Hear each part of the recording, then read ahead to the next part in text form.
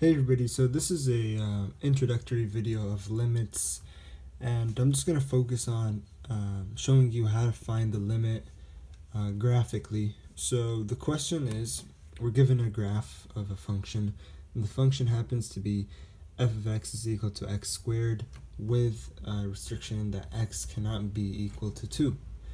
So right here we have a regular parabola, f of x equal to x squared. And as we see, x cannot be 2.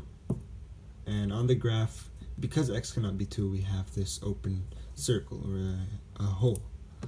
So this hole, we're going to analyze it. And the question goes, what is the limit as x approaches 2? Or the question could be the limit as x approaches 2 in this function, x squared.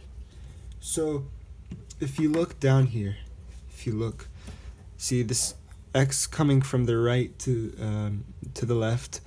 This is 2 right here. So as x approaches 2, you see on the function it's approaching the hole. Coming from the left to the right, as x approaches 2, you see the function is going like that, and it's approaching this number. What is this number that it's approaching? It's approaching 4. That means the limit of x squared as x approaches 2 is 4. All you have to do is just look at the graph.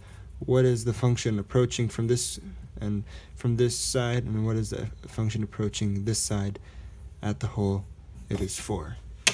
And that's how to find the limit of a function graphically.